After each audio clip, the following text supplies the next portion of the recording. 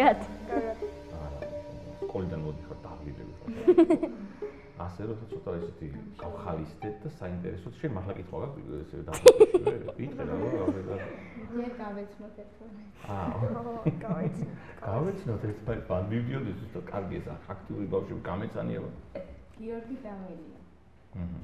ელისაბედ მეჩაბელი. საბა გამონაძე. ნიკოლას მიქაშალიძე. მიშა ოჩხიკიძე. ლექსო ჩაჩქიანი. ლექსო ჩაჩქიანი. ძალიან კარგი. მე ვარ რამაზ ბლუაშვილი.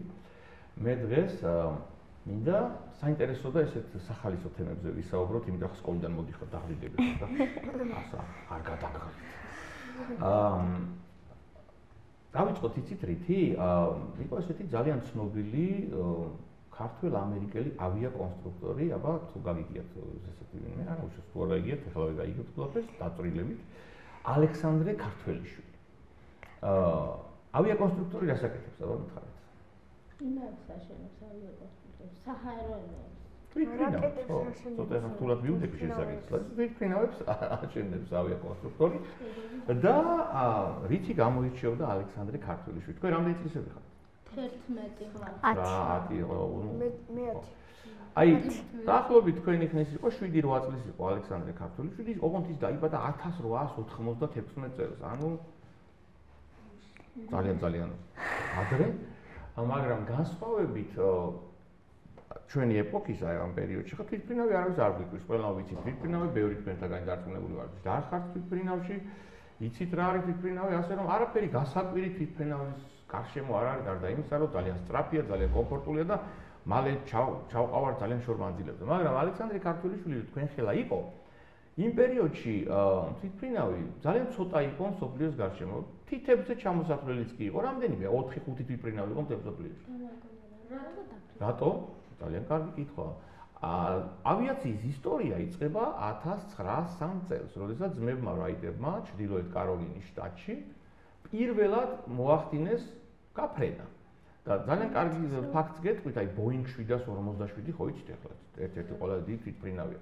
ბოინგ 747 უფრო გრძელია, ვიდრე ის მანძილი, რომელიც ძმებმა რაიტებმა პირველად იფრინეს. ძალიან პატარა აფრინდნენ, დაждდნენ, მაგრამ იქ დაიწყო ავიაციის ისტორია. ეს იყო 1903 წელს. ხოლო აი თქვენი ხნის იყო ალექსანდრე ქართველიშვილის მაგ პერიოდში 1904-1905 წლებში, როცა მართლა ავიაცია იყო, აი პატარა ჩვილი ბავშვი, ახალ დაბადებული, სულ რამდენიმე თვითმფრინავი იყო მსოფლიოში. არსად ბევრი არ იწერებოდა ამის შესახებ, თუ იწერებოდა, რა თქმა უნდა, არც ინტერნეტი ჰქონდა და არც Google და ვერ გაიგებდა, რამდენიმე კვირა უნდოდა რომ ინფორმაცია ჩამოსულიყო. მაგრამ საინტერესო იცით რა არის, რომ პატარა ალექსანდრე თქვენ ხელა რო იყო. საიდანაც ყური მოკრა, რომ სადღაც შორს პლანეტის მეორე მხარეს ადამიანები დაფრინდნენ, თვითმფრინავს შექმნეს და პატარა ალექსანდრემ დაიწყო კედლებზე თვითმფრინავების ხატვა. ამას ყვება მისი და ქალბატონი თამარი, ისიც გარდაცვლილია, მაგრამ ალექსანდრე ქართველიშვილის ძმისშვილი არის ცნობილი ქართველი მხატვარი დიმიტრი ერისთავი, ბატონი დიმიტრი ახლა უკვე 88 წლის არის და ბატონი დიმიტრი მომიყვამე ეს ყველაფერი. და ქალბატონი თამარი ყვებოდა, უცნაური ბავშვი იყო ეს ჩემი ძმაო კაცო, კედლებზე იმას ხატავდა თვითმფრინავებს. ახლა თქვენ რო სახში მიხვიდეთ და თვითმფრინავი დახატოთ კედლებზე, მშობლები ძალიან გაგიბრაზდებიან, ალბათ რას აკეთებთ, რა უკენით კედელს. მე კედლებზე ნახატებს. აჰა, აბა შენ რა? მშობლები არ უბრაზდებოდნენ. მშობლები არ უბრაზდებოდნენ, იცით რატო კიდე ერთხელ მივდივარ იქამდე, რომ იმ პერიოდში ეს იყო მართლა წარმოუდგენელი რამ, რომ ბავშვი, პატარა ბავშვი ხატავდა თვითმფრინავს. ეს იმას ნიშნავდა, რომ განსაკუთრებული ბავშვი იყო ეს. მას ხო, ზუსტად ნიჭი ჰქონდა და უნდოდა თვითმფრინავები შეექმნა და პირიქით მშობლები მას ხელს უწყობდნენ, სხვა რაღაცებს ასწავლიდნენ. მე ალექსანდრე გაიზარდა და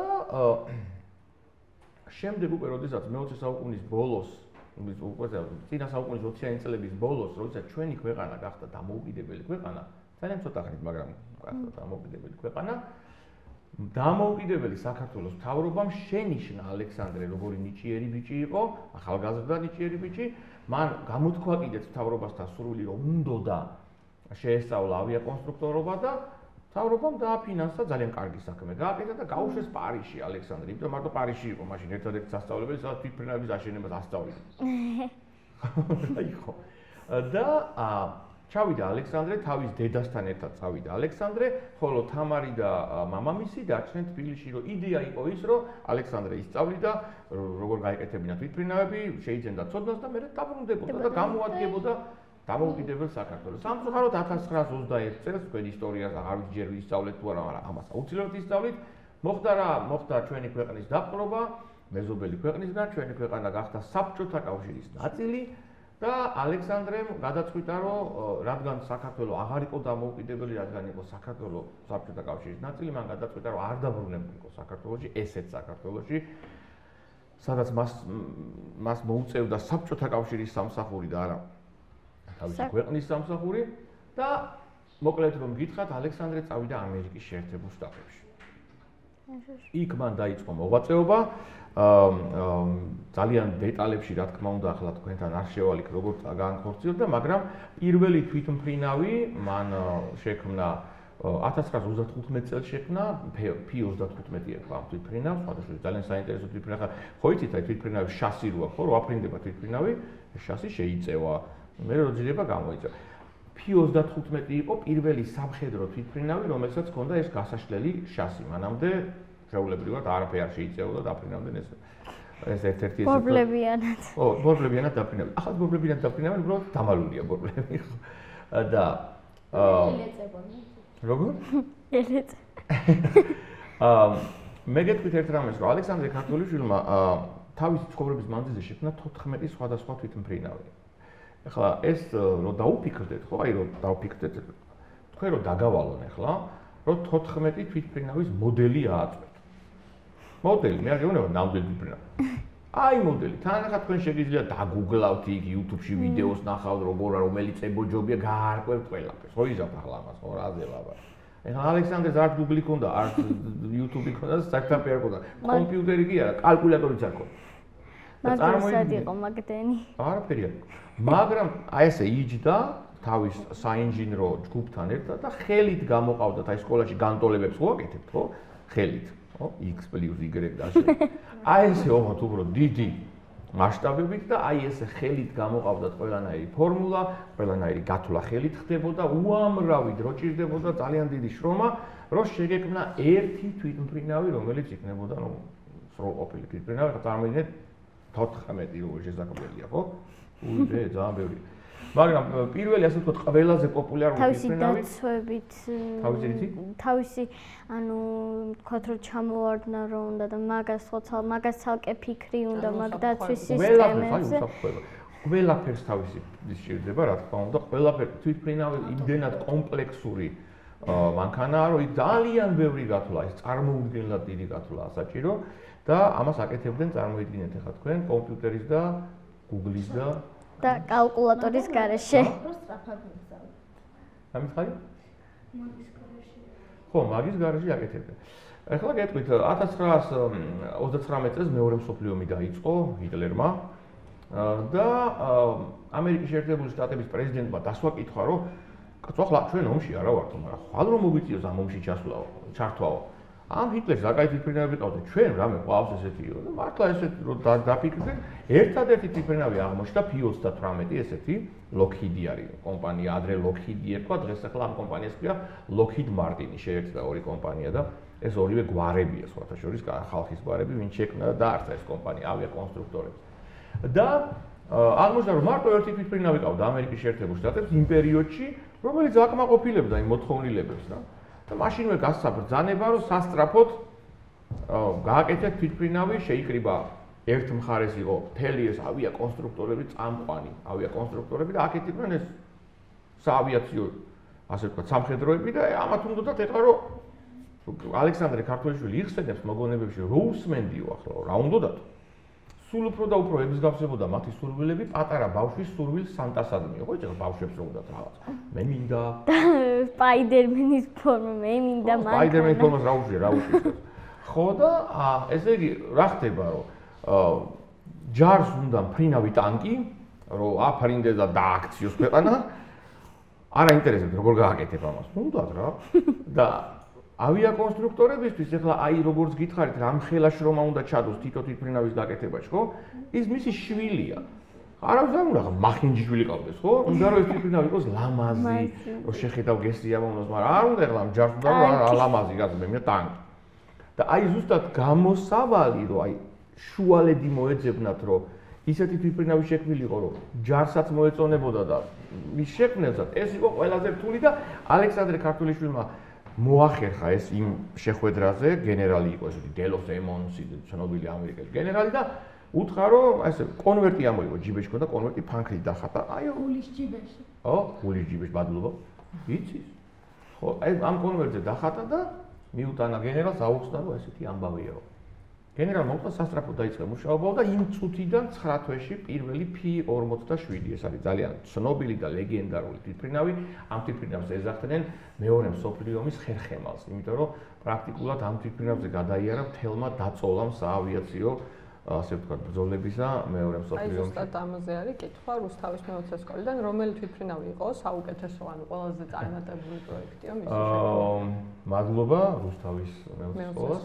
რაც შეეხება P-47 შეიძლება ითქვას, რომ ყველაზე ასე ვთქვათ პოპულარული თვითმფრინავი იყო, გამოიწვია ეს იმამ, რომ ყველაფერს თავი დავანებოთ რეკორდული ციფრი დაფიქსირდა, ანუ 15600 ცალი P-47 გააკეთეს. აბა დათვალეთ ახლა ეს რამდენია, ხო? ზუსტად. 15600 P-47, ანუ ეს თვითმფრინავი გააკეთა 15600 ცალი. და მართლაც მე მაქვს არაერთი წერილი მაქვს, ასე ვთქვათ, წაკითხული მფრინავების, რომლებიც მადლობას უხდიან ალექსანდრე ქართველიშვილს იმისთვის, რომ მან შექმნა ისეთი თვითმფრინავი, რომელმაც მათი სიცოცხლე არაერთხელ გადაარჩინა. ძალიან რთული იყო ამ თვითმფრინავის ჩამოგდება, ძალიან მაგარი ესეთი გამძლე თვითმფრინავი იყო. შემდეგ ამას მოყვა სხვა თვითმფრინავებიც, ასე ვთქვათ, მე დაგისახელებთ 5 ყველაზე ისეთ ცნობილს, ანუ P-35 თქვით, P-47, მე ამის მერე იყო უკვე F-84, F ნიშნავს fighter, ანუ ინგლისურს სწავლობთ, ანუ მებრძოლი, ანუ fighter, F, ახლა დღესაც რო არის თვითმფრინავი F-22 და ასე შემდეგ, F ყოველთვის ნიშნავს fighter. და F-84 იყო, რომელმაც დიდი მონაწილეობა მიიღო კორეის ომში, შემდეგ იყო F-105, რომელმაც ვიეტნამის ომში 75% საბრძოლო ოპერაციების აწარმოა და ბოლობისი, ასე ვთქვათ, ნამუშევარი იყო ძალიან ცნობილი თვითმფრინავია A-10. ეს თვითმფრინავი იმდენად ესეთი პოპულარულია და იმდენად კარგი თვითმფრინავია, რომ 1971 წლის მოდელი დღესაც ყველა საბრძოლო ოპერაციებში, სადაც არის ნატოს საბრძოლო ოპერაციები და ამერიკის იგივე აერაში და დღესაც გამოიყენება ეს თვითმფრინავი და მფრინავებს იმდენად უყვართ, რომ რამდენჯერმე ცადა ამერიკის მთავრობამ შეეცვალა თვითმფრინავი, მაგრამ არა, ისევ ეს გვინდაო, იმდენად შეყვარებულები არიან. კარგით, ეხლა გეტყვით რა მოხდა. მე ალექსანდრე ქართველიშვილის ცხოვრებას და მოღვაწეობას ვეძებდი ამერიკის შეერთებულ შტატებში სხვადასხვა არქივებში. ასევე სამთავრობო ისეთ ორგანიზაციებში, როგორც არის სამხედრო საჰაერო ძალები, პენტაგონი და ერთი ისეთი ორგანიზაცია, რომელიც ყველა მეცი და ძალიან გიყვართ. აბა რომელი იქნება ხომ? NASA. ხოიცით NASA? ყველა მიცით NASA.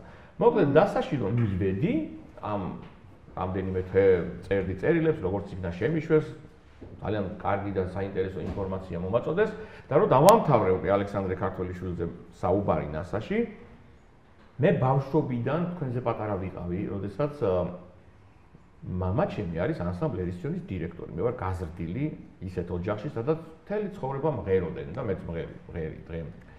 და ბავშვობაში თქვენზე პატარა ვიყავი, ერთხელ რომ გავიგე, რომ ჩვენი ჩაკრულო არის კოსმოსიო ვიღაცა თქვა, მე ვიკაცო რა უნდა ჩაკრულოს კოსმოსში. თან ახლა თქვენ ახლა რა გიჭირთ, რა პრობლემაა, თქვენ რო გითხათ ახლა ჩაკრულო კოსმოსში, ეგრევე აიღებთ ტელეფონს და დაგუგლავთ რა ჩაკრულო კოსმოსში, ხო? გაიგებთ ყველა. მე რო თქვენ ხელა ვიყავი, არ მქონდა არც Google-ი, არაფერი არ მქონდა, დავრჩი ესე პირდაღებული რა უნდა ჩაკრულოს კოსმოსში. კი ბატონო, მითხრეს, აი ესეთი ამბავია, კოსმოსში გაუშვეს ჩაკრულო.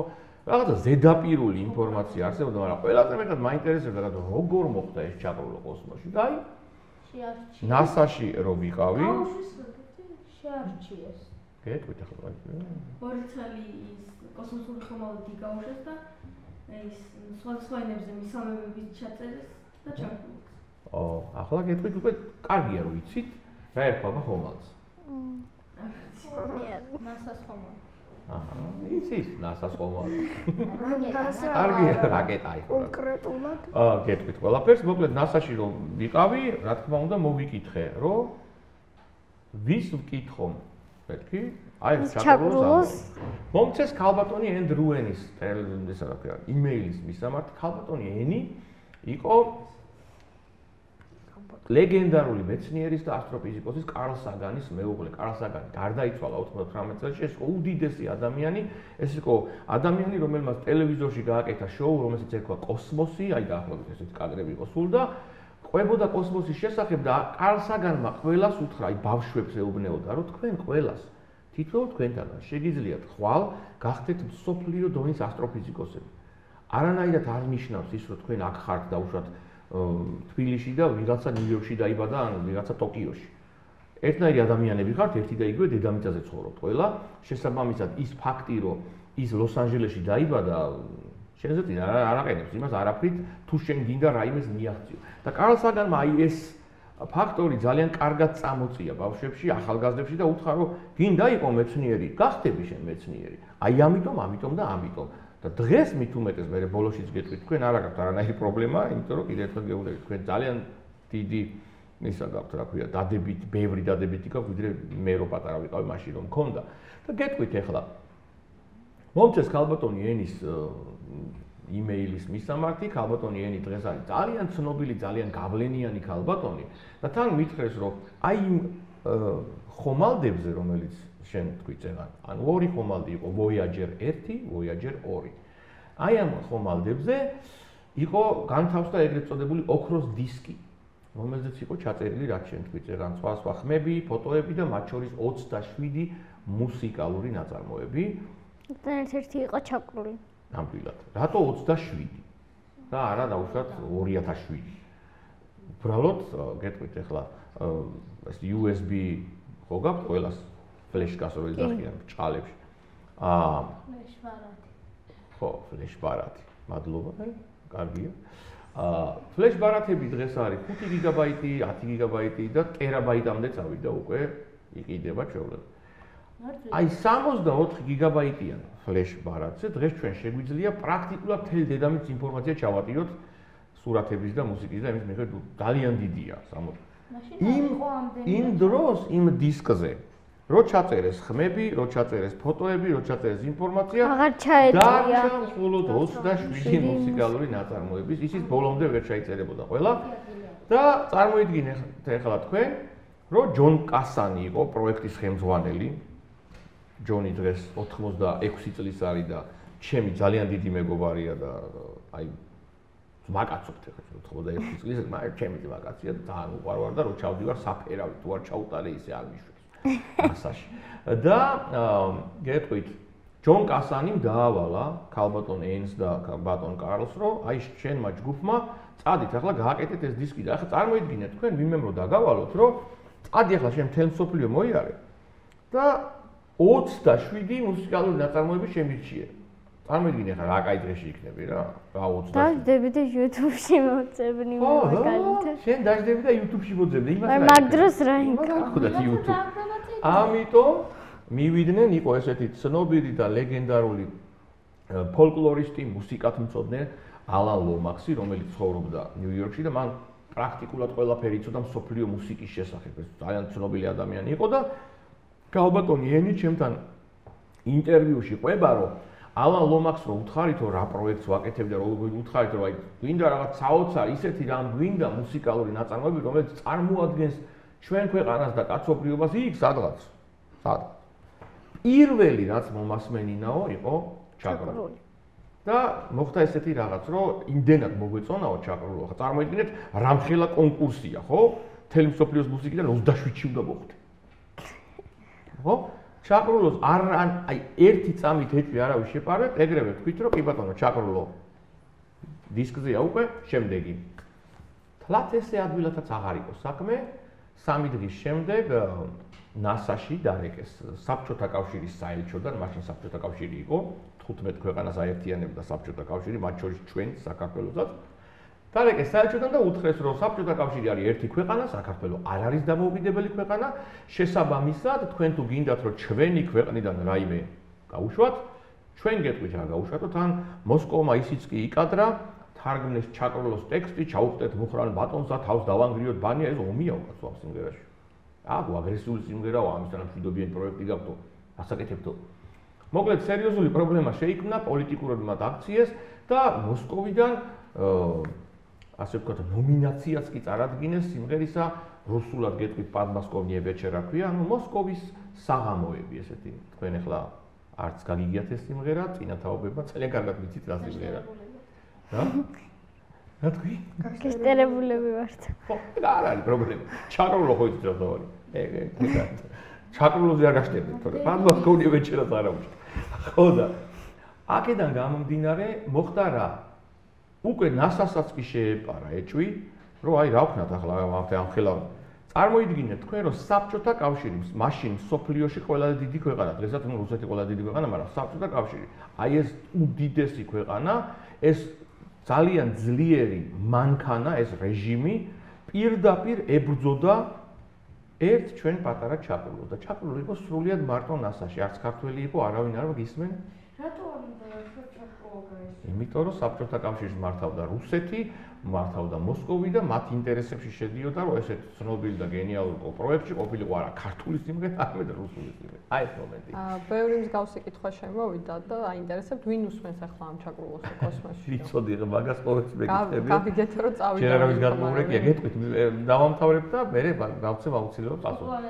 ანუ ესე იგი, საბოლოო ჯამში ასე ვთქვათ, პრინციპული პოზიცია დაიჭირა კარლ საგანმა და თქვა, რომ თუ თქვენ გაუშვებთ რუსულ სიმღერას და არა ქართულ სიმღერას, მე ამერიკელ ხალხს ვეტყვი, რომ NASA მოსკოვი კარნახობს რა უნდა გააკეთოსო და იქ დამთავრდა ყველანაირი საუბარი და მე მინდა თქვენ გითხრათ დღეს, რომ ჩაკრულო კოსმოსში წავიდა არა იმიტომ, რომ იქ ვინმე დარეკან, ჩააწყო, არა, იმიტომ წავიდა, რომ თქვენი ჩაკრულო, ჩვენი ყველას ჩაკრულო არის გენიალური ნაწარმოები, მართლაც შედევრია და მიუხედავად იმისა, რომ სოფლიოში ყველაზე დიდი ქვეყანა და ერთ-ერთი ყველაზე კაცობრიობის ისტორიაში ყველაზე ასე ვთქვათ ბოროტი რეჟიმი ებრძოდა აი ამ ერთ პატარა სიმღერას, ჩაკროლომ გაიმარჯვა და დღეს ის კოსმოსია. ვინ უსმენსო, კითხვა დაისვა და ბევრჯერ უთქვიათ და უკითხიათ. ვინ უსმენს? არავინ არ უსმენს. იდეა იყო რა, რომ ძალიან ხშირად არის საუბრები უცხო პლანეტელებზე, სხვა ცივილიზაციებზე, ასე შემდეგ და ასე შემდეგ, ზოგი ამბობს მჯერა, ზოგი ამბობს არ მჯერა. მე მხოლოდ ერთ რამეს გეტყვით, ნებისმიერი მეცნიერი, რომელიც ამ თემებზე მუშაობს, გეტყვის ერთ რამეს, რომ შენ თუ შეიძლება აღიქვა თუ რამხელა სამყარო, მაშინ ერთი და ორი კი არა, მილიონობით სხვა ცივილიზაცია. რამდენად ის აქ მოვა ან ჩვენ სხვა წავალთ, ეს სხვა თემაა. შესაბამისად, კარლ საგანის და მისი ასე ვთქვათ, ჯგუფის და ქალბატონი ენის იდეა იყო, რომ აი მიდის რაკეტა, რომელიც ივლის, ვოიაჯერები ყოველთვის ივლის, არასდროს არ გაჩერდებიან. დღეს ჯერ კიდე პულსირებული სიგნალი მოდის ვოიაჯერიდან და ამ სიგნალით ჩვენ ვიგებთ სად არის. ვოიაჯერები დღეს არიან დაახლოებით 22 მილიარდი კილომეტრით დაშორებული დედამიწიდან. ჩვენი დედამიწის, აი ხა გაგიფართოვდა თვალები, ხო? შორს არის არა. დედამიწის ასე ვთქვათ, მანძილებით ძალიან შორია, მაგრამ კოსმოსური მანძილებით არაფერი არ არის 22 მილიარდი კილომეტრი, ძალიან ახლოს არიან, იმიტომ რომ უახლოეს ვარსკვლავამდე, რომელიც არის კენტავრის ალფა და რომელიც დედამიწიდან 4.3 სინათლის წლით არის დაშორებული. უახლოეს, ყველაზე ახლო ვარსკვლავი რომელიც არის რა, ჩვენთან. იმასთან რომ მივიდეს ვოიაჯერი, კიდე დაჭირდება დაახლოებით 60,000 წელი. ო, ყველაზე ახლო ვარსკვლავთან. ანუ ახლა შენ თვითონ მიხვდი ძალიან არასად არ დახსოვდა რა. ანუ აი აქედან თუ დავიდე, ახლა ჯერ აქ არის. იმდენად პატარა მანძილია 22 მილიარდი კილომეტრი კოსმოსური მანძილებისთვის. ვინ უსმენს? არ ვიცით. სად ვინ გადააწყდება ამ ვოიაჯერს არავინ არ იცის, მაგრამ დარწმუნებული ვარ, რომ ვინც მოусმენს ძალიან მოეწონება ჩაკროლო, იმედი ვიქონიოთ ყოველ შემთხვევაში. NASA-სთან დაკავშირებით აინტერესებთ, აი კონკრეტულად რას აკეთებსო NASA-ო, ფოთის მეორე სკოლა გვეკითხება, რაზე მუშაობენო, რა პროექტები აქვთ, მიმდინარე პროექტებზე ხალხს საუბარი. ფოთში ჩამოვალ მე და მოგიყვებით უფრო დაწვრილებით და მეტი დრო ჭირდება, მაგრამ NASA რას აკეთებს? NASA იშიფრება როგორ ნაციონალური აერონავტიკისა და კოსმოსის ადმინისტრაცია. შესაბამისად აერონავტიკა და კოსმოსი ეს არის NASA-ში ბევრს გონია რომ NASA არის მარტო რაკეტებს უშვებენ და მორჩა. NASA-ში აბსოლუტურად ყველანაირი კვლევა ტარდება.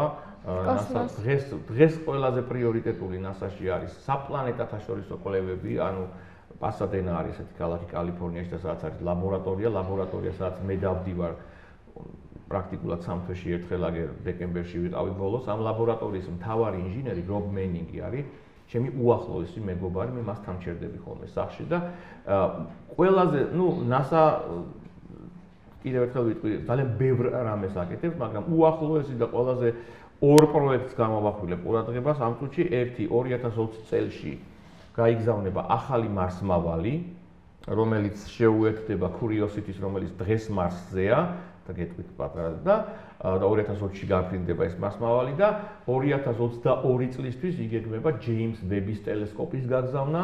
ჰაბლის ტელესკოპი გაგიგიათ თუ არა არ ვიცით, მაგრამ ჰაბლის ტელესკოპმა კაცობრიობა შეცვალა და მართლაც ბევრი რამ. აი ჰაბლის ტელესკოპმა 90-იან წლებში გადაიღო ეგრეთ წოდებული deep field, ანუ ღრმა ველის ფოტო, რომელმაც ვითხრა ჩვენ რომ 1 და 2 კი არა მილიონობით სხვა galaktikაა და იგივე და აი ეს აღმოჩენა ითვლება კაცობრიობის ისტორიაში ერთ-ერთ ყველაზე დიდ ასტრონომიურ აღმოჩენად და მინდა გითხრათ რომ თქვენ ბედნიერები ხართ რომ აგერ რამდენიმე დღის წინ თქვენ დროს თქვენ შეესწარით იმას რომ კიდევ ერთი კაცობრიობის ისტორიაში უდიდესი აღმოჩენა და მიღწევა იყო რომ პირველად კაცობრიობა მიხილა აბა რისი სურათი არა კოსმოსის სურათი რა პრობლემაა გაიგეთ შავი ხვრელის ხო ჩაშე შავი ხვრელის სურათი აქამდე ეს არავის არასდროს არ ქონდა დანახული ალბერტ აინშტაინის თეორიებიდან გაჩნდა იმის იდეა რომ შავი ხვრელი არსებობდა იდეა დაიხვეწა თეორია დაიხვეწა მაგრამ ჩვენ უკვე რეალურად რამდენიმე დღის წინ დავწმუნდით რომ ალბერტ აინშტაინი 100 წლის წინ რაც მან თქვა ზუსტად ისეთია პრაქტიკულად შავი ხვრელი წარმოიდგინეთ რამხელა ტვინი იყო ალბერტ აინშტაინი galaktikაში გადასვლა. როგორ? საფრთხიდან galaktikაში გადასვლა შეიძლება ბოლოს როდის იღავდა? რაიც? ეგეც ერთ-ერთი თეორია, რომელიც ძალიან ბევრი სხვადასხვა თეორიები. ერთდება ხოლმე. ეგ არავინ არ იცის ჯერ. აი თუ ვინმე ნახე, ვიღია ჩამოვიდა, მე შევხვდით. შავი ხვრელის თემა აქტუალურია სოციალურ ქსელებში და გვწერენ რომ თუ შეიძლება უფრო დეტალურად რო გითხრათ რა არის ეს შავი ხვრელი კონკრეტულად ხო რა არსება შავი ხვრელის მე ასტროფიზიკოსი არ ვარ მაგრამ მეგეტყვით ანუ ნებისმიერ ვარსკვლავს აქვს თავისი სიცოცხლის პერიოდი ხო იგივე ჩვენი მზე დაახლოებით 4-5 მილიარდი წლის მერე ჯერ გახდება ეგრეთ წოდებული წითელი გიგანტი red giant და შემდეგ მოუვა სუპერნოვა და ეს მზე შეიკუმშება და გახდება ძალიან პატარა თითოეულ ობიექტის ასე ვთქვათ შეკუმშვის მინიმალურ აი ყველაზე პატარა რაც შეიძლება გახდეს და იმის მერე იქით რო ვერ წავა ამ ასე ვთქვათ რადიუსს ქვია ეგრეთ წოდებული შვარცშილდის რადიუსი ჩვენი მზე მისი შვარცშილდის რადიუსი არის 3 კილომეტრი ანუ მზე რო შეიკუმშება გახდება 3 კილომეტრი იმის იქით უკვე ვერ შეიკუმშება აი როდესაც 3 კილომეტრზე დავა ეს მზე მთელი ის მასა რომელიც არის მზეში არის აი იმ პატარა 3 კილომეტრიან სფეროში და ამ ხელა მასა უკვე გადაიქმნება იქ იბადება შავი ხვრელი და არის ეს ძალიან ძლიერად გრავიტირებადი ობიექტი ანუ მიზიდულობის ძალა იმდენია შავ ხვრელში რომ სინათლე რომელიც 300,000 კილომეტრი/საათში სქარით მოძრაობს სინათლეც კი ვერ აღწევს შავი ხვრელიდან აქედან გამომდინარე რატო ვერ ხედავთ შავ ხვრელს იმიტომ რომ სინათლე იქიდან ვერ გამოდის მე თქვენ იმიტომ ხედავთ რომ თქვენ სინათლე გეცემოთ და ჩემთან მოდის და ინფორმაცია მოაქვს და ხედავ თვალი არ იგავს რა ხდება თუ სინათლე ვერ გამოდის იქიდან ვერაფერს ვერ დავინახავ შავი ხვრელი არის რა მზე პატარა არსებობს აი ეს შავი ხვრელი რომელიც ჩვენ ვნახეთ ხო ეს არის 55 მილიონი სინათლის წლით დაშორებული დედამიწიდან და ნუ ეს არის სუპერგიგანტი ანუ სუპერგიგანტი შავი ხვრელი რომელიც ზუსტად არ მინდა მოგატყვილოთ ზომა მაგრამ რამდენიმე ასეული მილიონჯერ დიდია ჩვენ მზეზე რაც უფრო დიდია შავი ხვრელი მით უფრო დიდია მისი ასე ვთქვათ მიზიდულობა და შესაბამისად მე შავი ხვრელი იზრდება ანუ მის გარშემო მთლიან აი ეს მატერიას ის რუტავს მის გარშემო და თქვენ რაც ნახეთ იმ ფოტოზე აი ეს გარშემო შავი ხვრელის გარშემო ის რა? საინტერესო იდეებია გამოსვლა. შავი ხვრელის ასე ვთქვათ, სადაც იწყება ეს, რაც შავი რაც იყო შუაში, ხო ნახეთ ეს შავი, ეს არის შავი ხვრელი. მის გარშემო მატერია თითქმის სინათლის სისწრაფით ბრუნავს. აი იმ გრავიტაციის გამო, რაც აქვს შავ ხვრელს. და აი ეს დავიდახეთ ჩვენ. ოღონდ ამის დანახვა ძალიან ბევრი ხალხს გონია, რომ ვიღაცამ აიღო ფოტოაპარატი და გადაიღო. ესე არ ხდება. დაახლოებით რამდენიმე ასეული ტერაბაიტი ინფორმაცია შეგროვდა სოფლიოს გარშემო და ასე ვთქვათ 8 ტელესკოპის მიერ, იმიტომ ის რომ დაინახო გჭირდება დედამიწის ხელა ტელესკოპი. დედამიწის ხელა ტელესკოპი არ არსებობს, როგორ უნდა გააკეთო. შესაბამისად ჰარვარდის დედამიწის ხელა ტელესკოპი თუ არა, მაშინ მთელ დედამიწაში უნდა იდგეს. ხო, ამიტომ არ აგვაქვს ეს ახლა, ხო? მაგრამ ნახე რა ქნეს ჰარვარდის უნივერსიტეტის ასე ვთქვათ სამეცნიერო ჯგუფმა მოიფიქრა რა დედამიწის გარშემო ყველა რამდენიმე კუთხეში 8 ტელესკოპი ერთმანეთს დააკავშირეს, ანუ ერთდროულად მუშაობდა ეს ტელესკოპები და შექმნეს დედამიწის ხელა ვირტუალური ტელესკოპი. ნები? თქვენ ახლა ვირტუალური ტელესკოპები არ გიჭირთ, ძალიან კარგად გესმით რა ხდება, იმიტომ რომ თქვენ კომპიუტერის დაობახა. აი ასე მოხდა 2 წლის განმავლობაში ეს ტელესკოპები აგროვებდნენ აი ინფორმაციას, რომელი ინფორმაციის დაწურვის შემდეგ და სუპერკომპიუტერების ძალიან სერიოზული კომპიუტერების მუშაობის შემდეგ ჩვენ მივიღეთ ის გამოსახულება, რომელიც მთელმა მსოფლიომ ნახა და ეს არის დასაწყისი ახლა, რადგან უკვე ეს ერთხელ მოხდა, შემდეგ უკვე ეხლა ცდილობენ მაგალითად ჩვენ ასე ვთქვათ გალაქტიკაში ცენტრში არსებული შავი ხვრელის გადაღებას ვიღაცა იტყვის კაცო რომ ეს უფრო ადვილი არ არის, არ არის, იმიტომ ეს ჩვენი გალაქტიკის ცენტრში არსებული შავი ხვრელი ბევრად პატარაა და ამიტომ ბევრად უფრო რთულია მის გადაღება. აქედან გამომდინარე, აი ამას აკეთებს NASA და მარსმავალზე გეტყვით ახლა, იმიტომ რომ ახლა აინტერესებდათ თბილისის 200 სკოლიდან, ანუ რა შეცვალაო მარსმავალმა, რა ინფორმაცია მოგვაწოდაო, ისეთი რაც არ ვიცოდით. ნამდვილად არა. მარსმავალებმა, აი რობ მენინგი, რომელიც მე თქვენ გითხარით, ჩემი მეგობარი, რობი ითვლება მარსმავალების მამას ეძახიან, იმიტომ რომ ყველა მარსმავალი მან განათავსა მარსზე, იმიტომ რომ ყველაზე რთული პრობლემა რა არის? რაკეტაში ჩასვავენ ამ მარსმავალს, გაუშვებენ, ეს რაკეტა 6-დან 7 თვემდე გააჩნია მარსის და დედამიწის ასე ვთქვათ მდებარეობას, მიფრინავს პლანეტამდე, მაგრამ იმის გამო რომ მარსზე არის ასე ვთქვათ დედამიწასთან შედარებით ატმოსფერო, ანუ 1%-ია ჟანგბადის, რაც კი არა ჟანგბადი ატმოსფერო, რაც არის დედამიწაზე, ხო? იმის 1%-ია.